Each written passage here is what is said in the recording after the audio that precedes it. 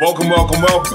Episode 2, the Jim Jackson Show. Now, the scenery may look a little different, as I explained last week on my first show. There are a lot of times that I travel. So the show every Thursday, but it's Friday because, as you know, and maybe you don't know, but I am traveling on the road with the Clippers this year, just like I've done in the last 2 or 3 years, as we have a preseason game tonight against the Portland Trail Blazers here in Seattle. I'm going to tell you what, Seattle is one of the best, one of the greatest fan bases, one of the greatest basketball cities that the NBA has had. I mean, it's a shame that they're not here. Of course, they went from Seattle to, OKC to where they're at now. But there has been talks that future expansion, that a team will get back to Seattle, which I hope, because this fan base is phenomenal. If you look at the history of Seattle and the teams and the players and the coaches, from Lenny Wilkens to Gary Payton to Detlef Schrempf to Sean Kemp, Jack Sikma back in the day. And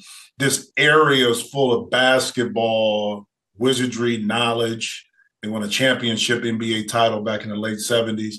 But so happy to be on the road and to be here in Seattle because they're playing games here, kind of planting the seeds a little bit, I think, for a future expansion. I can't say that for sure, but I do believe that may be the case, man. And if any city deserves to have their franchise kind of relocated back, and Seattle, Washington is one of those cities, is the city that I truly believe should be able to get that franchise. But welcome in week 2. Last week we had a great week with Charles Barkley. I mean, Charles just kind of let us know a few things with regards to Western Conference, what he thought about the Eastern Conference, what he thought about his next career moves, which I thought was phenomenal.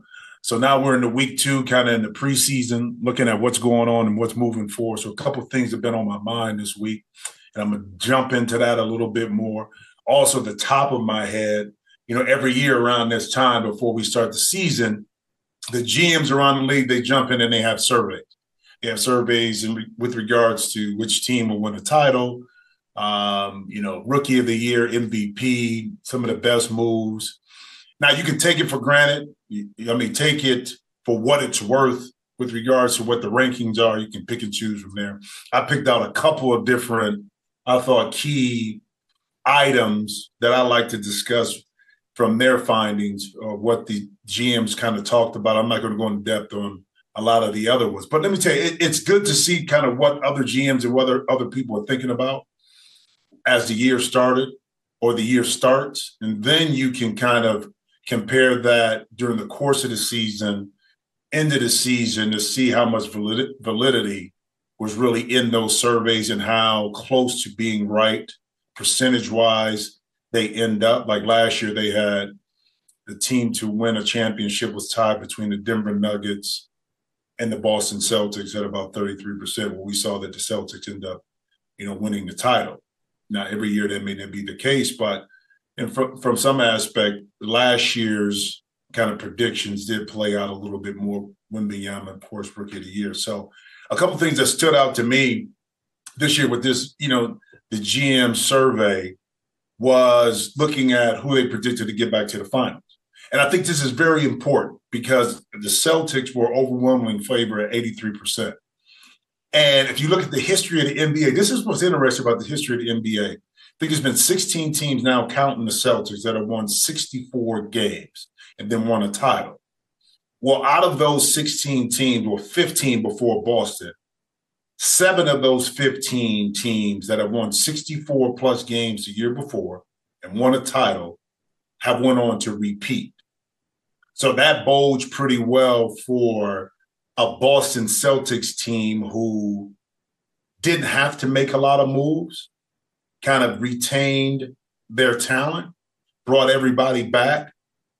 I think they do have a little chip on their shoulder. It's funny because teams like that, you go into and you say, well, how do I get motivated to win a back-to-back title? Because it's extremely difficult to win one, let alone now the arrows are coming at you and you got the X on your back. And how do you motivate yourself to get back, to give the same energy and effort every night? Because Boston set all kind of records offensively last year with the number of games that they won, the amount a point spread in which they wanted the domination in the title to finally get over the hump and win it. Now, how do you duplicate that? It's hard to do that. I don't care how professional you are. You need something to motivate yourself. And this summer, with Joe Mazzulla, I think probably you guys helped me out. Jaylen Brown not being selected to the U.S. 18 twice through the original process, but then when Kawhi Leonard went out with an injury, they didn't replace him. Yes, Derek White got on the team, and that's great, but I think Jaylen Brown felt a little slighted. Of course, what we saw with the games, a couple of games with Jason Tatum not playing in the Olympics, he handled it like a pro. So shout out to Jason Tatum for handling the whole situation during the Olympics of not complaining, not griping about it, kind of being the consummate pro and team player. He's always been like that, matter of fact. That's who he is. And then post the Olympics, it could have been very easy for Jason Tatum to kind of go off a little bit, but he didn't.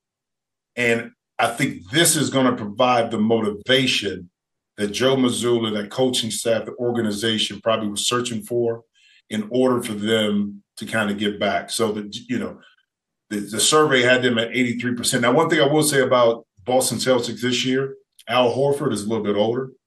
Can Xavier Tillman kind of step in there and play that role through the course of the season when those minutes for Horford probably will be skewed back? And Kristaps Porzingis is going to be out for a big portion of the beginning of the season.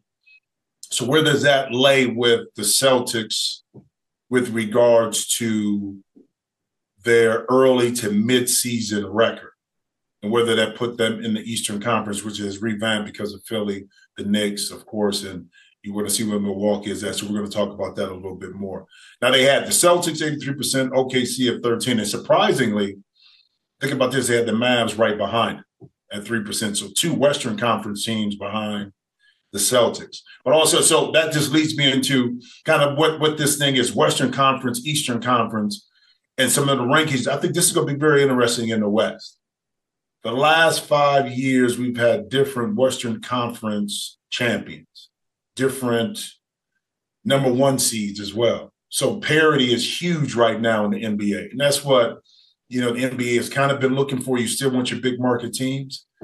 But, the next kind of survey I kind of wanted to look at was that GMs looked at Western Conference rankings, and they had OKC number 1, T-Wolves number 2, Nuggets number 3, surprising numbers number 3, and your Western Conference champs from last year, the Mavs, who improved, as number 4.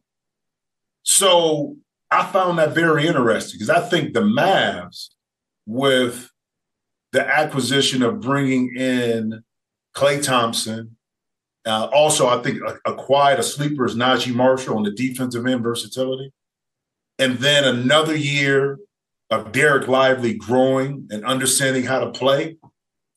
Whoa. And then Daniel Gafford, P.J. Washington having camp along with Klay Thompson, a full camp with Kyrie and Luka. I think this is a team that people aren't really looking at that could possibly, I think they could leapfrog Denver and push either OKC or the Nuggets for that 1-2-2 slot in the West if they stay healthy. I think they have the components. They're versatile offensively and defensively. They have some depth on the bench. Another year of Kyrie and Luka trying to figure some things out. Again, the growth of Derek Lively. They can go big. They can play small. Klay Thompson, how he fits in that.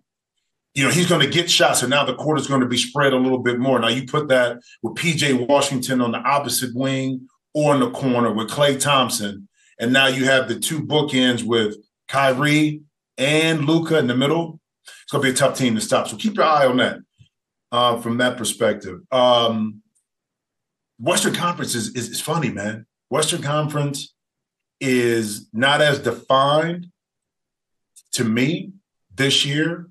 Yes, OKC is up there. I think Alex Caruso and the acquisition of Hartenstein, it's going to be huge for OKC. Now, the question is, like with any team like that, when you're at the top, how do you handle expectations? Because last year wasn't the fact that OKC was selected to be at the top of the ledger in the West. So you kind of surprised some teams. You were able to slow walk some teams and get up there. Now you're expected, like the T-Wolves, to not only get to the top of the Western Conference, but to possibly win a championship or get to the final. How you deal with that as a young team is going to be very interesting to watch, because the expectations right now in OKC is a lot different, where Denver, you got some questions because you kind of let KCP go. Is Peyton Watson ready to take that next step? Christian Braun ready to take that next step? Do they have enough shooting around Joker? So the pressure is not on Denver like it is on OKC, but there is some more pressure on Minnesota because of the acquisition, of Julius Randle and how that's going to work.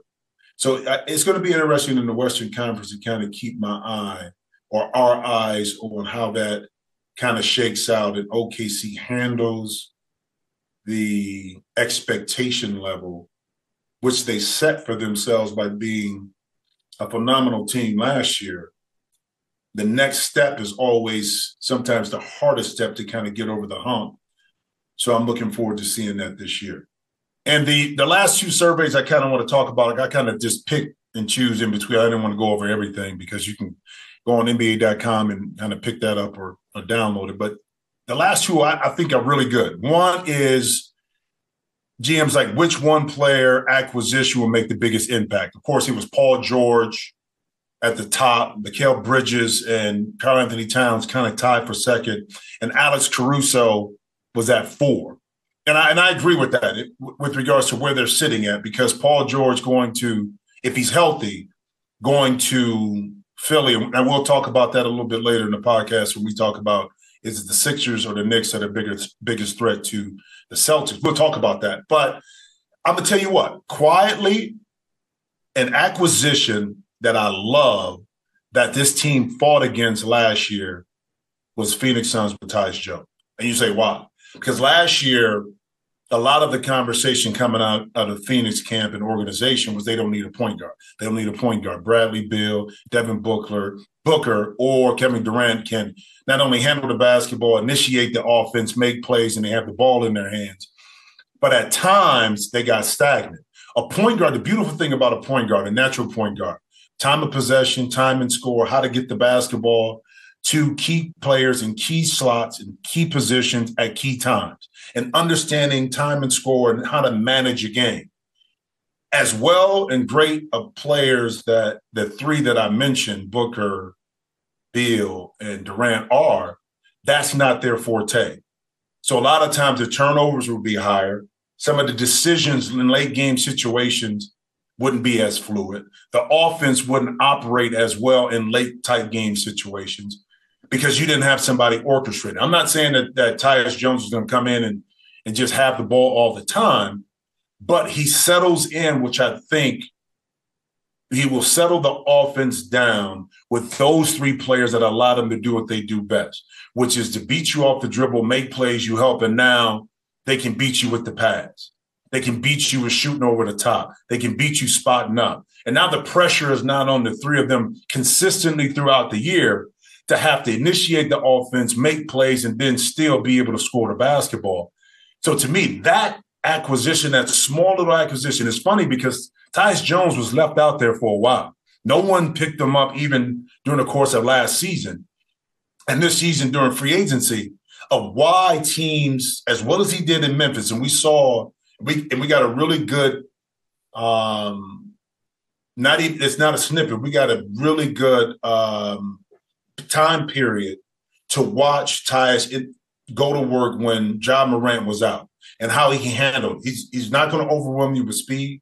He's not going to score 20, 25 points a game, but what he's not going to do is turn the ball over. And he's going to run your offense. And he's going to run it efficiently.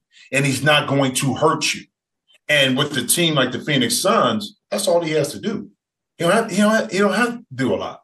And that's the beauty. So keep your eye on that acquisition for the Phoenix Suns. And if that changes, along with Mike Budenholzer right there now, offensively, defensively, what they do. Because remember, Mike Budenholzer and the Milwaukee Bucks were one of the top defensive teams in the league when he was in Milwaukee.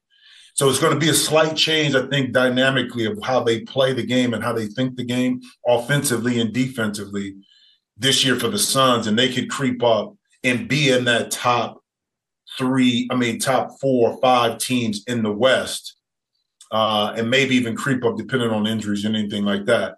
Only problem is the question you go to a little bit is their depth on the bench and how that would affect them. But I'm looking forward to seeing how Tyus Jones fits in. And the last survey I wanted to talk about real quickly was Rookie of the Year. We just don't, we love, NBA loves young players. And there's three players who kind of stick out to me. One, Zach Edey in Memphis. I covered Zach at Purdue. And the big question was, as a big guy, could he fit in the league? Because the inability at times to guard in space on the pick and roll, does he take up too much space inside and not give your perimeter players enough room to operate? Is his game expansive enough to give you points in the paint? And all of that is true. Zach is a little bit more athletic and has a little bit more foot speed than people think. And I think with Ja Morant, kind of going back to when Steven Adams played for Memphis, he's going to give you rebounding. He's going to give you rim protection, without a doubt. But what people don't understand, Zach can make some plays with the ball in his hands. At Purdue, Matt Painter did a great job. High post, low post, mid post, right around the free throw line area where Zach made plays. And what he's doing now, he's running the court much better. And why is that important? Because if he's running right down the middle of the court, if Memphis gets stops, now you got to suck in a little bit more, and that's going to open it up for guys on the wing to be able to get some open shots. Now, Memphis is starting the season a little bit behind schedule because of the injuries of Vince Williams to also to Jaren Jackson. That's going to hurt, them early on. So we got to keep our eye on that. But Zach Edey, rookie, Rob Billingham from Kentucky, point guard in Minnesota. How he fits in. His game is dynamic, bro. If you haven't seen him play, check him out. At Kentucky, he was ultra quick, shot selection. He had the runners. He could pull up, crazy handles. Now he's going to have to figure out how to fit that and work that in Chris Finch's offense with Anthony Edwards. But in preseason, you can really get a good glimpse of what his skill set is like. As a rookie point guard, he's going to figure out how to play. We know that. But I don't think a lot of pressure is going to be put on him because of the likes of the Anthony Edwards and Rudy Gobert and Julius Randle. He's not going to have to do a lot. So I think it will open it up for him to really be an impact player at some point during this season. I don't know when, but I like him. And the last one is Dalton Knecht with the Lakers. Of course, we have to talk about the Lakers. But I love Dalton Knecht. Size-wise, 6'6", 6'7", that can shoot it. Kind of reminds me of Drazen Petrovic, the way he's built, the way he runs, a little stiffer up top, but quick trigger. And he's going to get a lot of opportunities with Anthony Davis and LeBron James. I think with a healthy Gabe Vincent to be able to penetrate and get some shots. Those three rookies, to me, I'm looking at there are plenty more, but those three kind of stand out to me that I'm looking at that I think you should keep your eye on. Last week, when I had the opportunity to have Charles Barkley on, we touched on the Eastern Conference and Boston Celtics, of course, and we talked a little bit about who's the biggest threat. And it was more so Charles kind of sharing his opinion. Was it, Milwaukee? Was it was it the Sixers or was it the Knicks?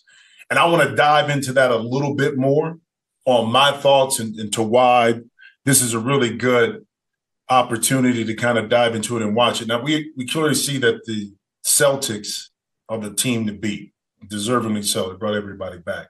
But the question goes into, is it the Knicks with the acquisition of Karl Towns, or is it the Sixers with Paul George coming over and some other acquisitions that those are the other two teams that, and outside of Milwaukee, because we still figure they'll be in the hunt, but the more intriguing conversation is between the Sixers and the Knicks. And it's my opinion and it goes a couple ways, and I'm going to break it down for you like this.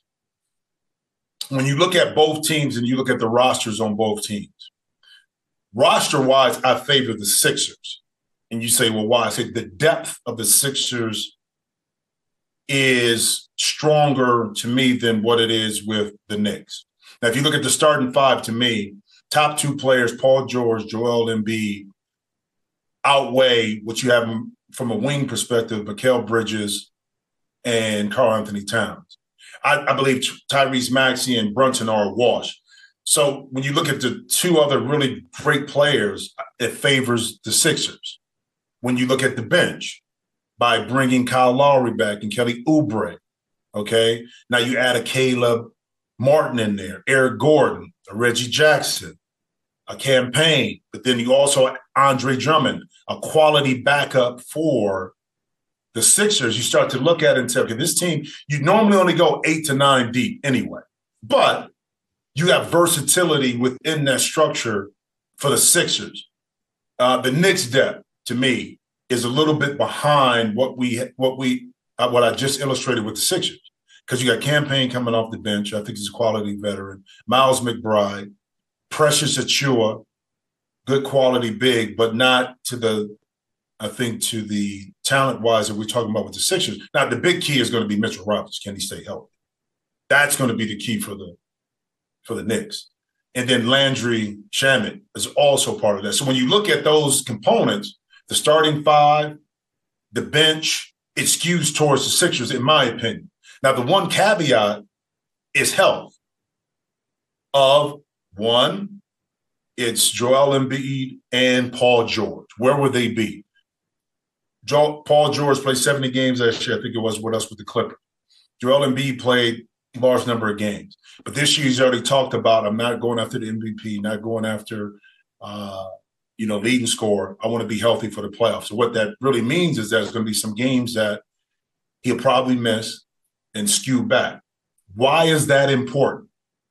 Well, it's only been like 10 teams that haven't finished one or two that have won a championship, okay, through the course of the history of the NBA. So it's very important that you finish in that one or two slot. Why? Is because, one, if you end up 3 or 4, you got to go through the number 2 seed and number 1 seed, which you don't. You want to meet that number 1 seed in the conference final.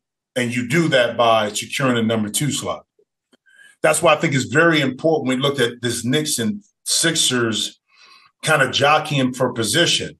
And I've said this, the roster favors the Sixers. But where I differentiate hustle, the heart, the determination, how they play favors the Knicks. But they got to be healthy. I think Mitchell Robinson has to be in the mix. That little edge with the Knicks on how they play may outweigh the more talented roster of the Sixers. Now, if all is even and the Sixers are healthy, it's going to be extremely tough for the Knicks to knock off that Sixers team with Joel Embiid and a healthy Paul George. It really is, because as well as Mikal Bridges can defend, you have nothing for Joel Embiid. It causes so many problems.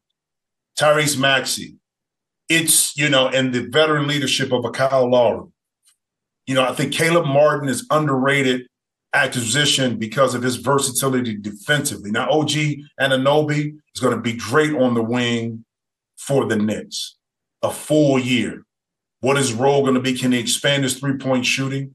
That whole thing to me is going to be very intriguing. But I love the Sixers and what they did, not just securing the starting lineup, but what they did with their bench.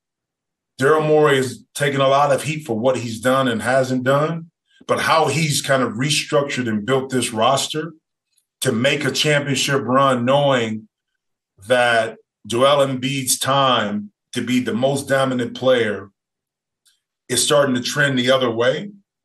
Even though he has years ago, he's a 30-year-old young man, but because of all the injuries, listen, you can't count on, 5, 6, 7, 8 years down the line. You got to go get that thing now.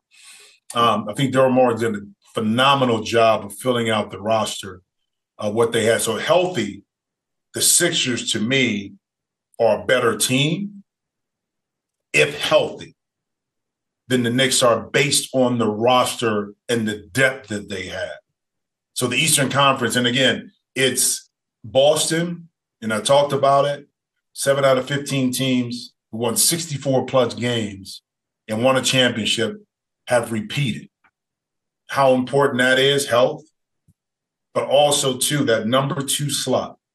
That number 2 slot is very important, not only in the Eastern Conference, but also in the Western Conference. As I talked about a week ago on the introduction to the show, I want to do something that's not just always sports or basketball related, because I think it's so much more to this podcast and what I'm going to try to accomplish. Basketball, sports are one thing, but I have passions with travel, with food, with history, somewhat politics a little bit. But so it's a segment that I like to call Off the Court, that I bring something a little bit different. Now, sometimes, like last week, because of the passing of Dikembe Mutombo, Charles and I touched on his impact, not only with the NBA, but across the world, and as an ambassador to the league, but just a human ambassador. And that was basketball related, but it was a little bit more honoring the life of Dikembe Mutombo. This one is totally crazy, bro. This is really off the court. So I was scrolling through, and I've been trying to keep my eye on technology, like where we're going in the future, what's going on, AI, how impactful it's going to be, because whether you love it or hate it, deny it or not, it's going to have an impact on what we do in the future.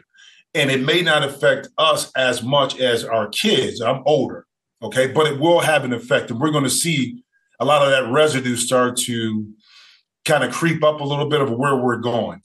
So I'm going through and I see what Elon Musk did at his presentation, I think it was yesterday, with the robots. Okay, actual robots that now we have the automated driverless car. You talked about that. You talk about things that have happened on the assembly line years ago through the auto industry in ways that machinery can create, goods and services. Okay, so you don't have human interaction on that. And now he introduces actual robots made for you as an individual to own and to utilize in ways like going to the grocery store, watering plants in the house. He used these visuals in his presentation, whether that's cooking dinner or doing homework with the kids, babysitting, doing all of this. So, and he's positioning this and saying that it will free up the economy to be much more efficient, because human labor, I would think this is what he's saying, human labor in a lot of these industries won't be necessary. And what that means is, no health insurance. You don't have to pay for hourly wages, et cetera, et cetera. So now your price of goods that you're going to purchase should go down, because you're not having the same overhead of human capital to have to pay, which now doesn't increase the cost of the goods and services. In fact, it decreases the cost of goods and services. And this is how it's being positioned, that this is the next way where we're going. Now, we've seen it coming all along with regards to, having the AI really take over a lot of our writing, a lot of our teaching, a lot of our tools. And now you're having, Autobahns basically being a part of society, being friends, being workers, co-workers, whatever you have it. And it got me thinking about this. And people in my age category, I'm 53, about to be 54, can understand this. Check this out. When I was growing up, I used to watch a cartoon called The Jetsons. Okay, people got to understand The Jetsons in the 70s. But the original show started in 1962. So The Jetsons, this futuristic city that had, one, flying vehicles that were automatic or you can drive it. Two, you had aerospace where cars were flying around. Okay, you had that. You had interface with the phone or a device where you could talk and see someone on the other end and have that kind of communication.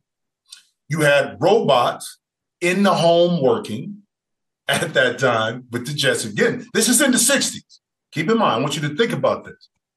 And then you also, if you go to the airports now, you have those walkways where now, instead of just walking on the side, instead of the escalator, you see it, you walk on it. His moving walkway. All of that was in the Jetsons in the 60s and 70s. And here we are today with a lot of these services being offered to us as consumers. It's wild, bro. It is, and technology changes and advances so much, you got to be able to keep your eye on what's going on. And a lot of times we want to fight technology. We want to fight Bitcoin and crypto and one world currency and all of that. It's great if you want to fight it. But unless you really get to understand what it is and what it's all about, it's either going to affect you negatively or positively when it really takes off. And this is one thing you got to keep your eye on, because it does affect, if you're talking about the auto bonds really having an impact on the industry, that means people are also going to lose jobs in the industry. And that will affect families across the board. I don't care where you live.